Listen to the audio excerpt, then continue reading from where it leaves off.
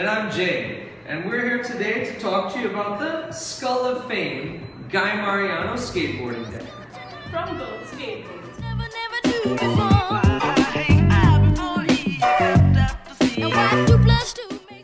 tell us a little bit about Guy Mariano first? Well, I'm glad you asked me that, Zhen.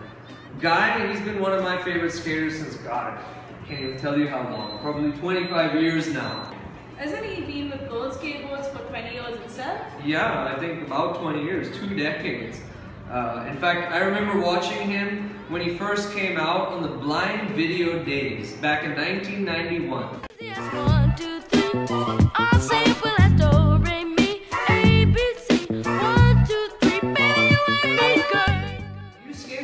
Seen that video, I suggest you go out and watch it today. This is pretty much where all new school skateboarding as you know it was invented. Isn't this the same video you were telling us about, Jay, where a guy is doing the switch stance way before anybody even knew what it was? Absolutely. I think he was doing switch stance tricks that nobody even knew, like switch 360 flips and switch kick flips before you even knew what it was at that time. It's easy as 1, 2, 3. Simple as do, re, mi, a, b.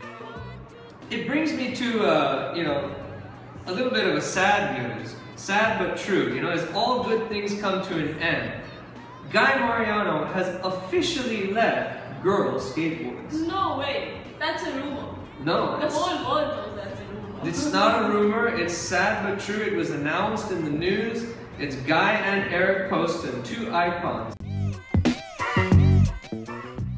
Now, if you can imagine, that makes this little board here a piece of skateboarding history.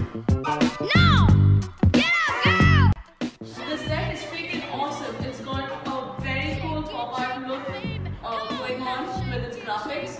It's got, I think that's that Michael Jackson in this old skull. That could be where they got the name Skull of Fame. And the best part is the wood is staying black. I love that black staining. Over to the dimensions, it's got a 8.25 width and a 32-inch length. It comes with a cool girl sticker and a Crayon Tap sticker.